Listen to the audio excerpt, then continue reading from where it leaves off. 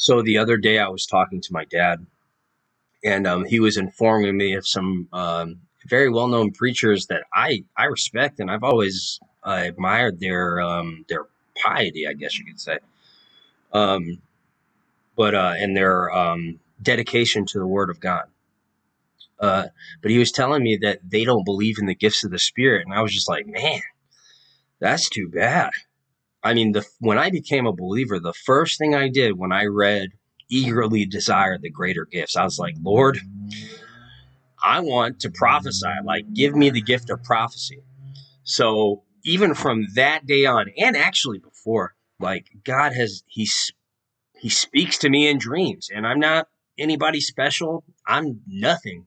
I'm a worm, but God does speak to me, and so just want to share you this dream with you. So amongst many, but this one, I remember asking God before I went to sleep. I said, Lord, how close do you want to be with a man?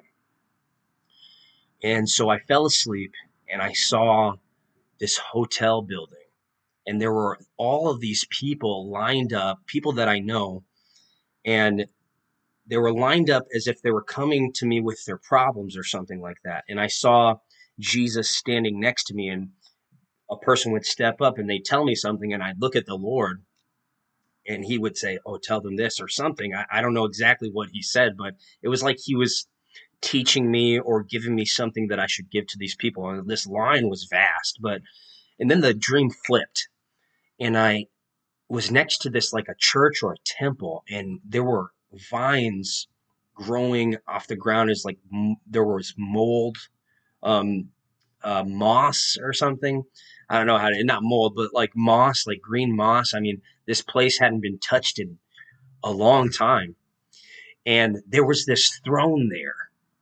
Okay. And there were these verses.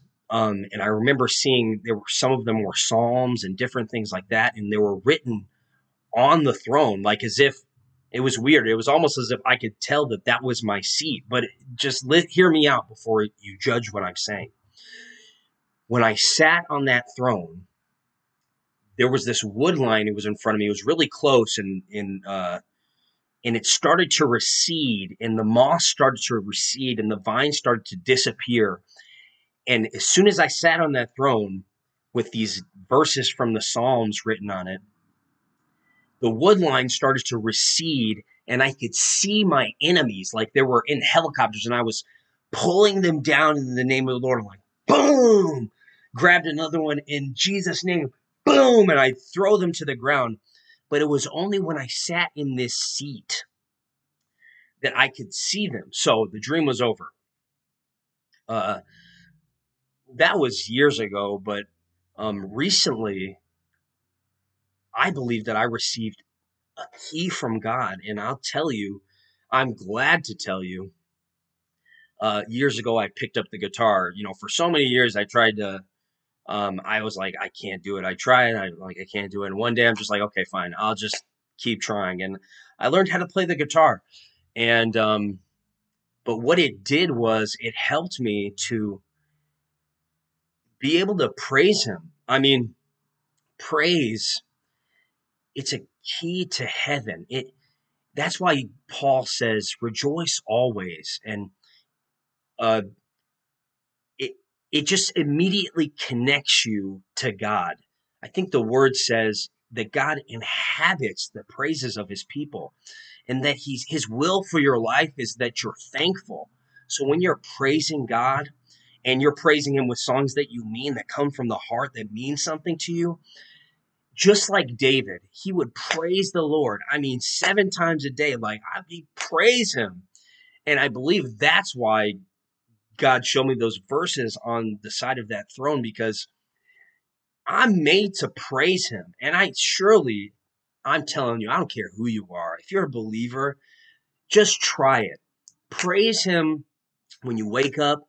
Praise him when you feel down. Praise him. See what happens. I guarantee you, God will inhabit his temple immediately. I mean, it's like when you look at him and you're just like, I love you, because you're reminded through the songs and through the Psalms that you might be reading, you're reminded of how much God has done for you.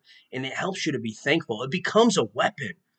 And I'm telling you, if you got, I don't care if you can sing or not, learn to praise him. It'll help you to be thankful, and God will bless you, and you'll be happier. You'll have more joy. And that's what you need. You need joy, righteousness, peace, and joy in the Holy Spirit. I'm telling you, take this key, take this weapon and use it. Praise the name of the Lord. All right.